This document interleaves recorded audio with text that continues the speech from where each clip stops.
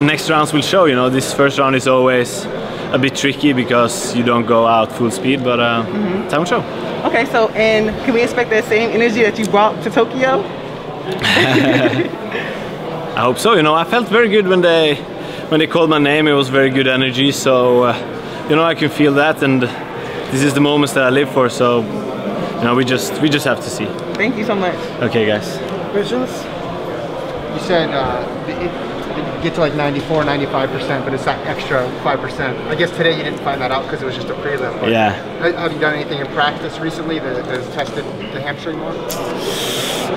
Yeah. When we were in Berkeley at the pre-camp, you know, I did an all out. That's what you need to do to find out if your body can take this, and especially, you know, the injury that it heals, but also you have some strains, whatever, you need to get rid of those, and that's when you can go all out. So I don't feel any of those as of right now, but we also know that this is a risky game. You know, it's full speed, but for now it feels good, and I enjoyed myself. You know, this is what I love to do, so it felt good just being back on the track, and I love the energy, and I wouldn't be here if I didn't think that I could accomplish something, of course. How much training did you miss off the Rabat?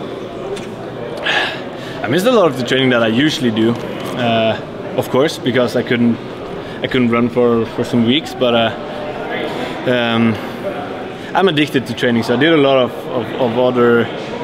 other types of training, and trained a lot in the pool in the beginning, and then did some more. So I've been doing a lot of training, but I also, you know, have to trust the training that I did during the winter, and I've been working my ass off because I felt like this was also a year where I was going to push the limits, and that's also a part of the game, is also that you have to take the risk.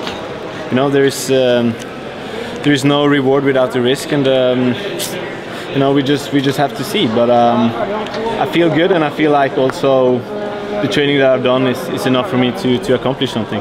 When did you know that you'd be able to compete here?